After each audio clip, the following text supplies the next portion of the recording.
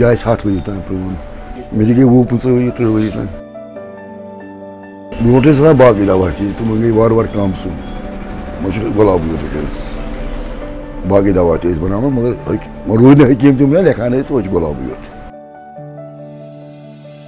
यह बिहित खानकाय मौला शाह हमदान साहब ने डेड उकुन पहनत यह आसार कदीम यह प्रोन दवायात ये बनावान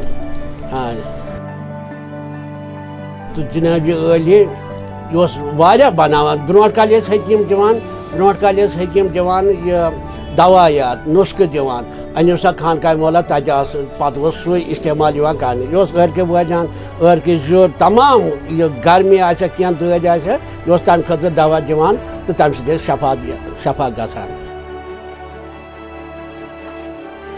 Hi, my name is Gitika. I am here in Gulab Arg. So it was a really nice experience. It's 400-old shop, 4 and 5 generations. You can see over here, and we just got our 1 liter rose water, and he's a very nice and a very sweet man. Just bring your own bottle. तुमची प्राणी सोय pro father बहुत ज्यादा नहीं होते सानी प्राणी There is no fragrance in the rose water, and plus it's a very ancestral sort of a property, very much old, authentic, ancient, and I think it's really represent what Kashmir is about.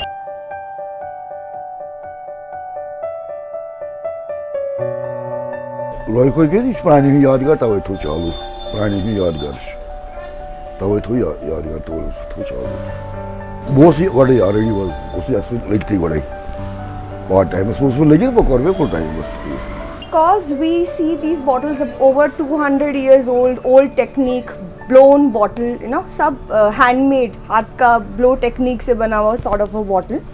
So these are very ancient and nobody can make this right now.